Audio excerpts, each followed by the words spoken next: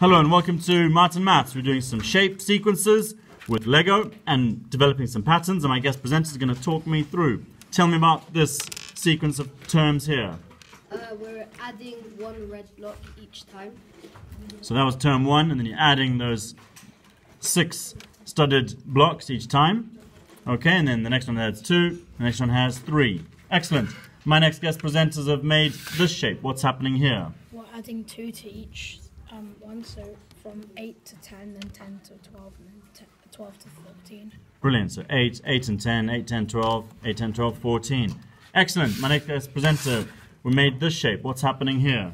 We've got square numbers in the middle, and then we've got the other numbers around it. So we've got 1 and 4 and then 9 in the middle, and that's been surrounded by 8, and then by 12, and then by 5, 10, 16. Brilliant. My next guest presenters made this shape, this set of sequence here. And what's happening, this sequence of terms here, what's happening there? You add 4 blocks. You add 4.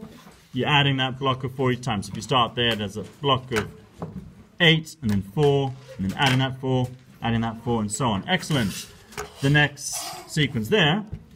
Each time we're adding 1. Yeah, it's just adding or counting 1, 2, 3, and 4, which is a sequence of numbers. Excellent.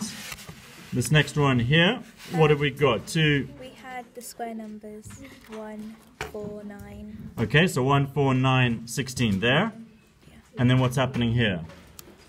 We have like other numbers around it.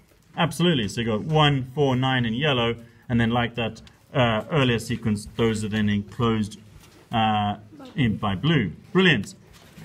My next guest presenters have made a more interesting pattern here. What's happened here? We're adding 8 each time. So this shape here, if you look at that first term there, and then you're adding 4 above and below.